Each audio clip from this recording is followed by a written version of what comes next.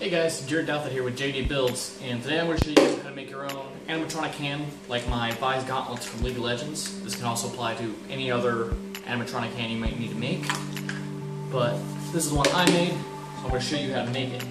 To explain it simply, elastic bands run from the fingertips all the way down to the base, and that's what's keeping the fingers up straight and flat like that. Inside, there's strings running along the opposite side of the fingers that end about here. There's key rings in there that you can pull down on each one, and that pulls the fingers down. The elastic bands pop them straight back up. Now here I've got some finger segments of the other hand that I have yet to put together. I'm going to show you kind of how it works. See, on the finger segments, you have two holes on either side, and the ones on the top run through the elastic, the ones on the bottom run through with some fishing line, and those attach to the key rings. On the circular portion, I've cut this notch in the bottom one where the key rings are, so whenever two parts meet like this, they'll want to be straight, but they make room for that movement that slot does. The string on the contractor side, the fishing line side, wants to be shorter, so you have to make this notch here in order to allow it to make that bend. Otherwise, they'll just want to remain straight. It's important on the extender side, the side with the elastic, to make it straight. That's why there's this little nublet here from the polyethylene tubing that I've used to run through it. Each of these are made with Pepakura and slushed Rondo, and I use polyethylene tubing on either side in order to make that hole all the way through it. Now on the hand itself, the holes, this is also Pepakura slushed Rondo by the way. You can see on the inside all the Rondo I've used. It's rather thick in order to make it strong enough for the tension that the elastic bands will provide. But I've used the polyethylene tubing once again to run through where I need it to. And I've mounted a couple fish eyes. 5 of them here. You can kind of see this one back there in the back. That one over here. That's the one to the thumb. It's kind of already been slushed together. Looks kind of awful, but it gets the job done. The polyethylene tubing once again runs all the way through to the top. And this is where the elastic is going to go through. It's going to go through here all the way to a fish eye. The contractor side doesn't have any polyethylene tubing. You can see the hole right there. It's just a hole, and the key rings are going to essentially be mounted right in there for you to put your finger in whenever you slide your hand on the inside, like so. Now materials wise, I'm using some simple round elastic bands. Nothing to it, 5 yards on a thing. Each one's a couple bucks, 3 or 4, something like that. I don't remember. I bought so many of them. I just got them sitting around. I've got this fishing line, which I honestly do not know the strength on because I've had it sitting around for so long, but it's over 20 pounds for sure. I haven't measured it. Just get some really strong fishing line, and that will be enough. Key rings. For the life of me, I couldn't find some good key rings, but they sold this in the Walmart's make your own jewelry kind of section where they sell all the beads and stuff like that. They're rather large when compared to a normal key ring, but you kind of want that for if you're using a glove underneath. It's easier to get your finger through because it's got all that extra space. Bigger is better. Then I'm also using some washers for on the fingertips. Doesn't matter the size. I'll show you on the big one. On the very tips of the fingers, you can kind of see that they're wrapped around. Come on, focus. The fishing line is wrapped around this one. The elastic's wrapped around that one. Eventually I'm going to glue them down so they look a little bit nicer. If I had more time, I'd attempt to hide them, but I'm just going to glue them down for now. They don't have to be glued in order to get the job done, but in my opinion, it looks better than them sticking out like so. So now onto the how to actually wire one up. I'm going to start with a thumb. So To begin with, I found this elastic isn't strong enough by itself to keep the fingers upright, so I use multiple of it. Like, that's double, that's triple. I found triple is good enough for the weight I'm using. For your own project, you will probably need to determine that for yourself, but just add one cord at a time, or you can also get, I found Walmart sells bungee rope. You can also use that if you like. I discovered it a little bit too late to use it in all of it, but this works good enough for me, so I'm going to continue using it. Go ahead and measure out about how much you'll need. A little bit more, just so you have room. The nice thing about elastic is that it stretches. Cut off what you need in a triple amount. So, about like so.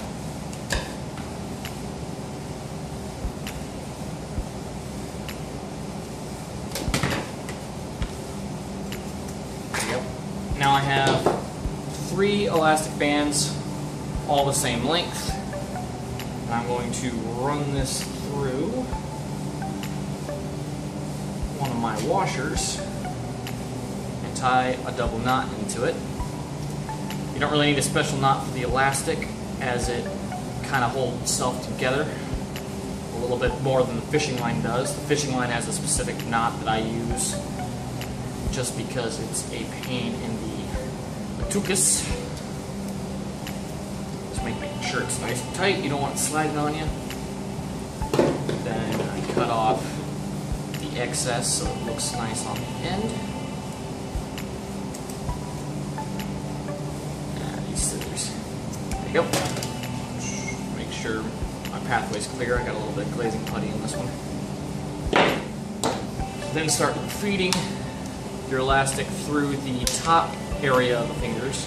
It's very important it goes to the top and now keep it flat. If you do it on the bottom, it's going to keep it contracted.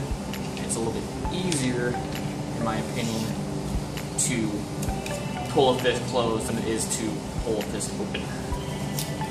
So that goes through one finger like so. I push it through my second finger.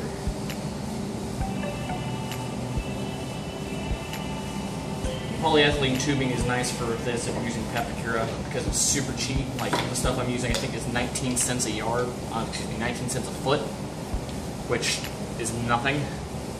I spent maybe $2 on all the polyethylene tubing I used on this project.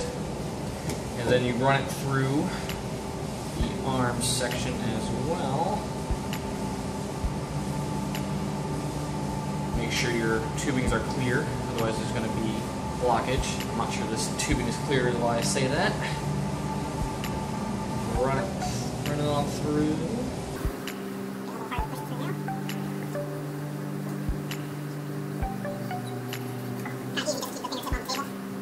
Excess through. There we go. I don't know if you can see, but it's appeared down here. I can just pull it taut. Position your finger in the right position. Not that position. Now, go ahead and pull it all the way tight, and that should put it in a flat position. It's going to want to rotate because you don't have the 2 strings in. But once it's in that position, go ahead and fold your finger into its fully flexed position. Hold it taut. I need to put it through the fish eye down here before I continue, because I have to actually knot it down there.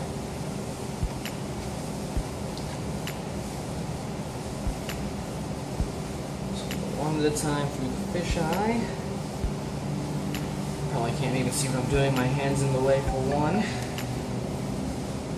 But I'm just fishing the elastic through the fish eye so I can tie a knot in it. This is where the other end of the elastic is going to stop. Okay, there we go. So, pull it taut like I said. Make it straight. Then bend it. This is going to be the maximum the elastic needs to stretch, so it's very important that you make it as tight as possible in this position. You can let it go after that. But you basically need to tie a knot while it's in this flexed position.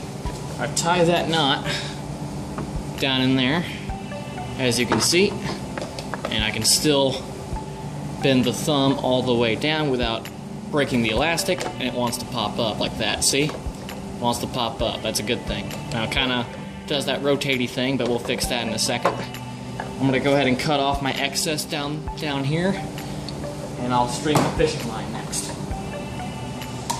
Next we're going to do the fishing line. Just grab a bunch of fishing line. I don't have a measurement, I just use my arms extended to their full length. Now we're going to tie it to a key ring. In order to tie it to this key ring, you're going to use what I believe is called a butcher's knot. I say that because I learned it while working in a meat department. On the key ring, that butcher's knot, go ahead and loop it through, like so. Set it down. Run the two sides across your fingers like so. Hold it down with the other hand. Put a loop in it. Then grab this short end with your two fingers. So, again. Loop it through. Set it down.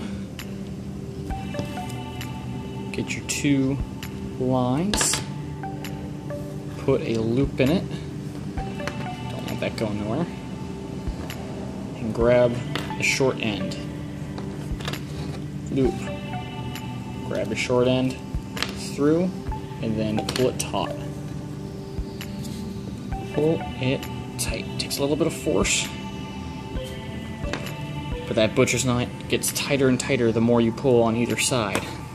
So that won't go nowhere. Then just put a couple regular old shoe tying knots in it.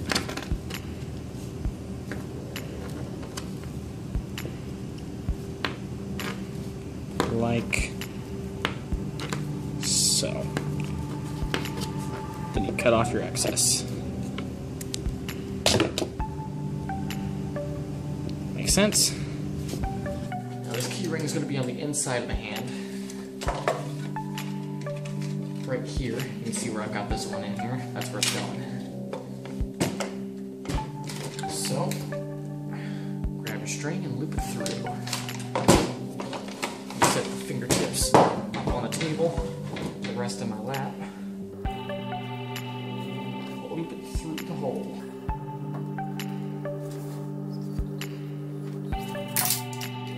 Then you're going to loop it through the bottoms of the fingers, through those tubes. Or if you have your own project and you have smaller fingertips, you can drill straight through it. Tubes worked out pretty fine for me on this project.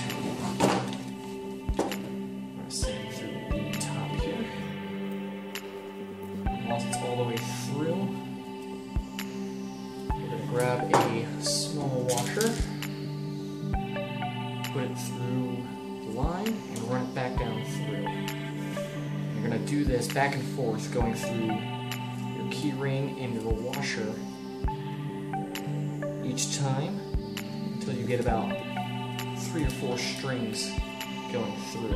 The more strings you got, the more rigid the finger will be when you're done. The more, the better.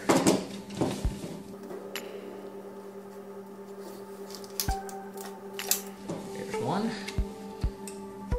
Gotta pull nice and taut. If I pull it too taut, the finger starts to bend. You don't want that. You want your finger straight as possible when you pull it taut. I'm running it through the key ring again. Let it be a little bit loose, as long as it's taut when you put the final knot in on it.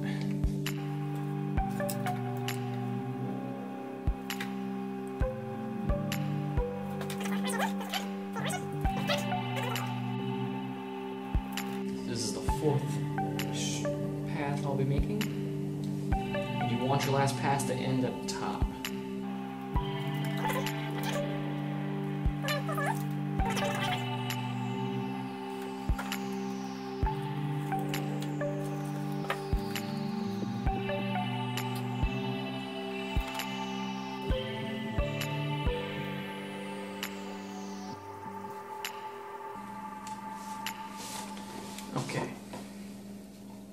So now I've run it back and forth, and I need to put a knot on this end. So just loop it through the washer one more time. Put a knot in it. And then you're going to do regular knots. Just like so. Pull that regular old shoe tying knot. You're going to put this loop around the bottom of the washer, going around all the different strings. Like that. And do this 4 or 5 times until you feel like that's not going to go anywhere. Then you're good to cut off your excess. So that's 2. There's 3. There is 4. And 5. There you go. So now it's done. I haven't cut off the excess yet, but whenever you pull on that keyring, and you're pretty much done after that. The fingers all hook up in the exact same manner. You just need to repeat it up to 10 times, 5 for each hand, and you're good to go. If you have any questions, feel like I left something out, please leave a comment below. I'll try to get to it as fast as I can. If you liked the video, found it helpful, please leave a like, and consider subscribing for more cosplay how-to videos in the future. If you have a suggestion for future videos, please leave those also in the comments below or send me a message. Thanks for watching, and keep on building.